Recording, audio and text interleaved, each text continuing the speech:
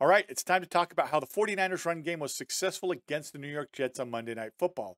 And for this video, we're going to go ahead and use a few clips from the game, and you're going to see that the schemes the 49ers ran were able to take advantage of the defensive alignment of the Jets. All right, so here's the play that we're going to go ahead and start off with. It's a 2nd and 6 play. It's the drive right after the Jets score a touchdown, and the 49ers are coming out in 12 personnel. Eric Saubert, who is the tight end right here, number 82, he's going to come in motion, and he's going to kick out the defensive end. And this looks like inside zone, but it's actually duo. If you look at the track of Jordan Mason, it's more downhill, and you can see the way that Brock Purdy opens up. It's to maximize the double team, where we're going to work double team up to here, double team up to here, Kittle up right here, Debo right here, and Trent Williams is going to go all the way out to that defensive end who's standing out in Timbuktu in this wide 9 look. And so we're just going to run the play to give you guys an idea of just how open it is for Jordan Mason. He has a plethora of areas that he can go. We're just going to watch the all-22 on this play. The end zone view of the all-22 on this play, because it just gives you an idea. Let's stop right here. Where should Jordan Mason go on this play? Well, he can go here. He can go here, which is where he eventually goes. He could probably even sneak through here if he wanted to. So he has wherever he wants to go, and he cuts back to the right. And really, that's play side because it's duo. Everybody's blocking to the left. So technically, he's staying play side. But he goes to the right and gets a good game. But what I'm going to highlight is it's not just the formation right here. For whatever reason, the Jets are in this weird alignment that I don't like if I'm looking at it. It's 2nd and 6. Our defensive end is standing outside the receiver who's in a tight look in this way wide 9, like he's going to be rushing the passer. Okay? You're basically expecting your 2 interior defensive linemen to hold up and prevent any type in this look, in this alignment, prevent, the offensive line from getting downfield to the linebackers and making the play. There's no threat right here. They're so wide open. If you count the number of blockers that are on this play that are going to happen with the motion, it's going to be 1, 2, 3, 4, 5, 6, 7. That's how many are in the box at the time. You're going to have 1, 2, 3, 4, 5, 6 defenders in the box. This alignment, I'm not counting him. I'm not counting your end out here because he is so far out there. He's not in the box. He's not even a threat at all to come from the backside on this play. So when we run the play, let's go ahead and run it again. The 49ers actually outnumber the Jets. It's way too easy for them. And they can get up and make these blocks. And there's just a hole the size of Texas in the Jets' defensive front. I mean, again, Trent Williams is basically pass setting. That's what he's doing. He's not even going out. I'm just like, I'll just wall you off. That is literally what Trent Williams is doing there on this play. So let's go ahead and take a look at another play. Okay, so here's a second play that we're going to cover. And you can see that the Jets are in a better look technically against this front, especially up the middle. You've got a 4-eye right here. We've got our nose, and then we've got another 4-eye. So they're really in the middle preparing to stop a run inside. However, part of the problem is look where the defensive ends are. Once again, they're leaving a big gap that's going to allow the 49ers to take advantage of it. And guess what? The 49ers are going to run duo again. This time with Kyle Juszczyk going in motion, he's going to come across the formation just like this, and he's going to kick out Jermaine Johnson. And everybody else is going to block to their left. And then Kittle's going to climb up to first available defender. That will end up being C.J. Mosley right here.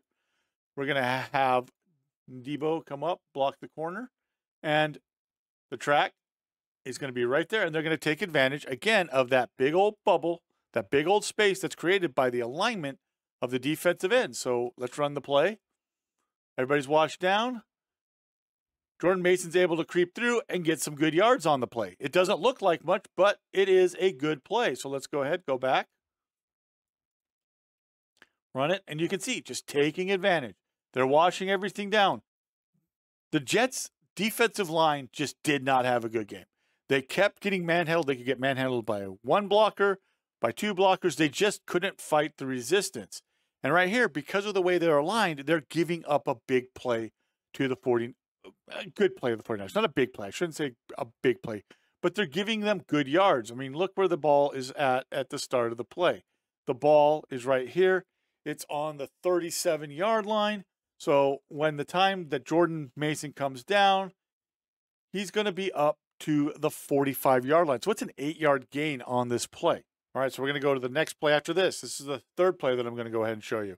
This time it's inside zone. Kyle Juszczyk is going to motion. He's going to come into the backfield. Because of that, he really clears up the picture for the 49ers. We're going to have a kick out right here. We're going to work double team out to here. We're going to work double team up to here. We're going to have Trent Williams work up to here. Juszczyk's going to come out. He's going to help hold the defensive end. And then Jordan Mason's going to take his track and try to make his read. And he actually, I think, misses the hold. There's a cutback right there. So let's go ahead and run the play. And what happens? We get the guy coming across the face of Trent Williams. He washes him down. And that's why I say that Jordan Mason probably misses the cutback, because we actually have it right here. If he just keeps cutting back, he is off to the races. Cutback right here. He's got it right there. So he does miss the cutback, but you got to trust the running backs to, with their eyes and their way that they feel the game. You can overcoach running backs.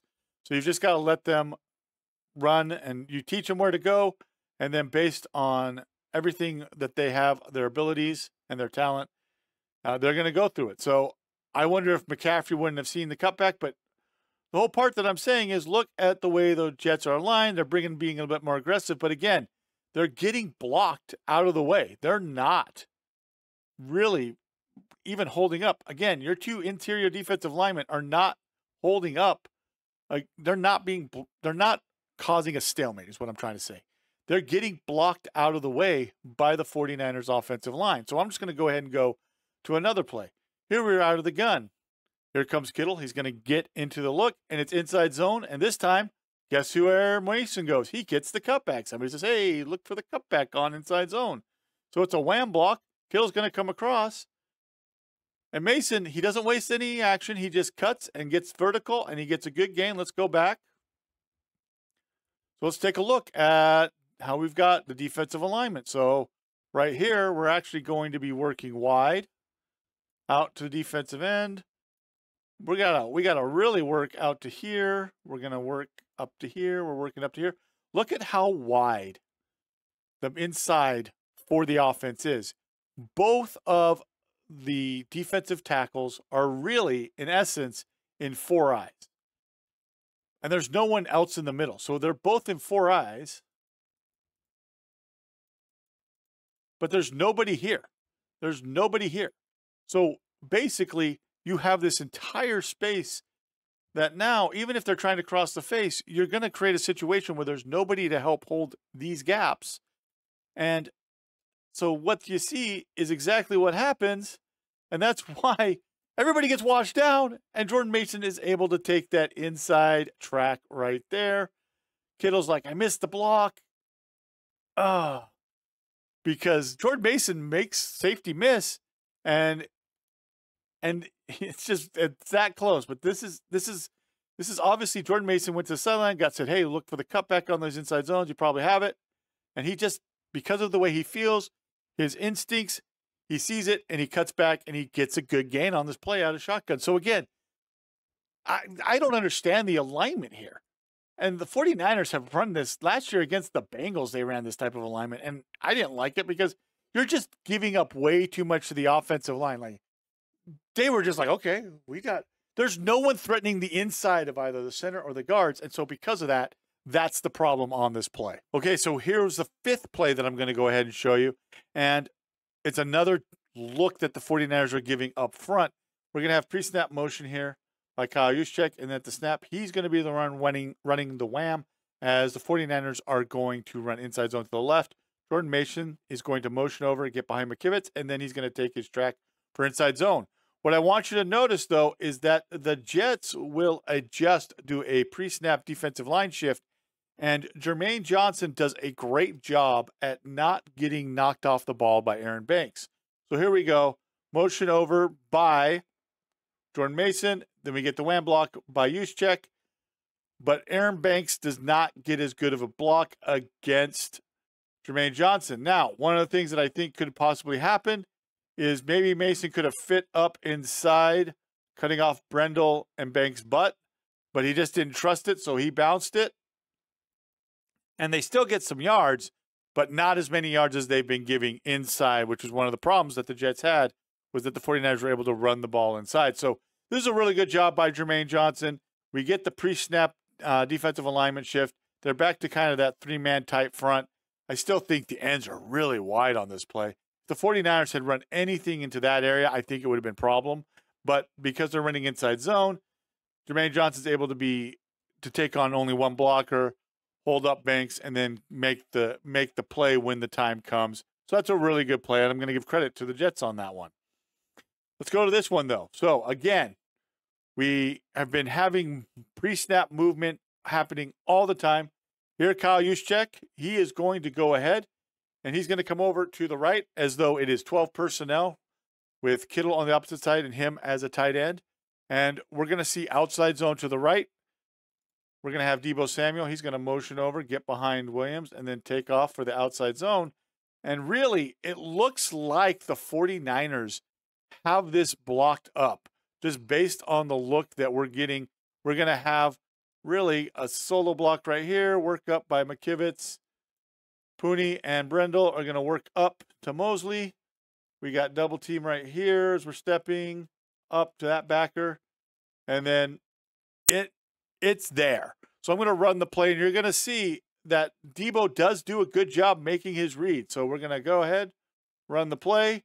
Kittle, Jermaine Johnson tries to cut in front of him, and Kittle actually does engage him. And Jermaine Johnson's not going to make the play.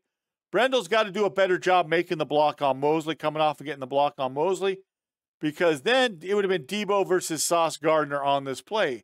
And one of the things that you kept hearing, especially in the broadcast, was how the 49ers would keep all their run plays were inside the tackles. Well, there's a good reason that their run plays are inside the tackle.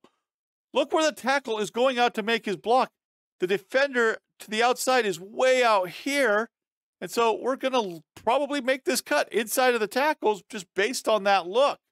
So we're going to get the pre-snap look, and then we're going to get the run. And, of course, we're going to cut inside the tackles because the edge defenders are so wide. I don't know why the Jets were going so wide. Brendel's just got to do a better job making this block. He does a better job making this block. And it's Deebo versus Sauce Gardner, and it's a bigger gain. Even then, they still get a good gain on the play because Deebo does make the break. And it's about a 5-yard gain, I think, 5 to 6 yard gain on this play. This also, guys, they will run counter out of that pre-snap motion look, so you can't just cheat to the opposite side. You can't cheat if you're the defense. Let me show you. You can't cheat to the defense to the defense is left, the offense is right, just because Deebo moves over that way, because they'll run counter back the opposite direction. But again, just based on the alignment that the defense is giving them, the 49ers are able to have a clean, easy box of who they're supposed to work to. And again, I don't like how far out wide the ends are really on this play. I know they're trying to play pass, but man, are they far out there. And it just doesn't help to really set the edge or help hold up, because it creates a gap within your defensive line. Let's go ahead. We're going to go to another play, and this time I'm going to use the sideline view for you so you guys can see. Again, it's going to be an outside zone. It's going to be outside zone to the left. I want you to watch what happens on the back side here. So we get motion by Jennings, and we're going to get this handoff right here. And this Michael Clemens just comes way too far down, and that is a great job again by Eric Saubert, because he just washes Michael Clemens down. And notice that Jordan Mason just cuts back all the way. One of the things about outside zone that you guys have to understand is you can cut it really to the backside, and it can really affect the defense. If they all want to over pursue, you can cut it back, and that's exactly what happens here. We'll look at the end zone view, and again, look what we've got box-wise. Is it any surprise that Jordan Mason's going to cut up inside of his tackle. Because look where Trent Williams has to go. He has to go way out here. Way out here. But again, the defensive alignment is helping them because this is just, oh, this is nice. You can easily get the double team to climb up right here. Your receiver can go get right there. Receiver can go get right there. I mean, this is just easy stuff. Wash it down. Really kind of a double team climb up. I mean, there is nothing here that makes this. This is like what I would love as an O-line coach to have with the look for my guys, because then it's like, oh, let's just go right here. That's outside zone. And Mosley, doesn't get blocked, but he's way over pursued. And so when Mason makes his cut, he's kind of out of position. But again, it's just so simple. Okay, let's just climb up. Okay, we get to our guys. Oh, cut back. Little juke right there by Jordan Mason to make Sauce Gardner fall down. And that's how that is. Again, I'm not understanding the defensive alignment, having the end so wide out. You're just not helping hold. It doesn't create any issues. And because they're so wide, they're trying to chase down the play. It makes it simple for the backside to just wash down like Michael Clemens, who does not do a great job. He just allows himself to get washed down there. And then Jordan Mason just cuts back off of it. Great play. And again, inside the tackles that this play that he's hitting this run, even though really there's the tackle, but he's going all the way to the backside. So that's why it's going to be counted as inside the tackle, because he is inside the tackle, but he kind of ran where the outside tackle was. So here we go. This is on one of the last drives for the 49ers. Guess what? It's duo. It's duo. It feels like duo. You know why? Because we get a seal by McKivitz. We've got two guys going out to kick out. And this is basically Mason's biggest run of the day when you really need it. And he cuts off of it. So let's go back. Let's take a look. That's why I say it looks like duo, because everybody on the offensive line is all stepping to the left. Like they're stepping out and then they're stepping to the left. So I can't tell if they're just sealing off and these guys are blocking, but we got two lead blockers out. Not a great pursuit right here. And allows Jordan Mason to get to the outside, and it is a first down. And that's Tony Adams that doesn't take a great angle for the Jets. You'll see it from the end zone view here. Again, look how wide Jermaine Johnson is. We've got basically a 4-eye, 3 technique here. 2-eye, some will know it as a 1 tech. Not as wide, but again, clean box. Everything is just so clean. It's easy to know where to go. Yeah, this is duo. He's coming backside here, working to here. We've got here. And then you just got a fullback to help fill in, and easy. And that is just how easy it can be when it comes to it. And this is the problem for the Jets on this play. In this game, is that it wasn't just that the 49ers used different formations and motions and things like that. They took advantage of the way, one, that the Jets were aligned, and two, they were just more physical. They were aggressive and more physical at the point of attack. And it shows every time on film, basically. The majority of the time, the 49ers were just able to be more physical. Sometimes it's just bad angles as well. It's just a wild film to watch. But the 49ers used a lot of motions with pre-snap stuff to get the eyes looking, and then bringing back a player the opposite direction to run a play that normally isn't run that way. And so you just have all of this tied up into all these reasons why the 49ers were able to control the ball, control their run game against the Jets. And so if the 49ers offensive line can do this consistently, they're in a good situation.